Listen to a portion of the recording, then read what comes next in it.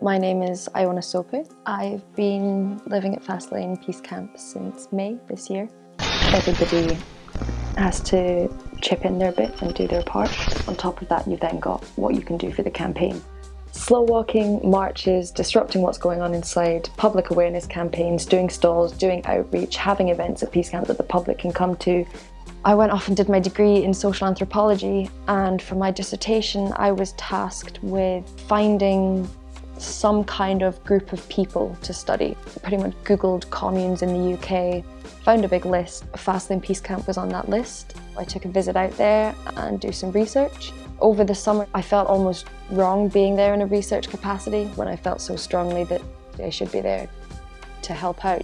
When you first arrive, there'll be a bit of a residency procedure for a couple of weeks where we'll sort of vet you out just to make sure that you're not going to be a danger to anyone at the camp or a danger to yourself. Peace Camp is the longest continuously active protest camp in the world. But the fact that it's still open is testament to the fact that it's just become like a hub for Scottish activism.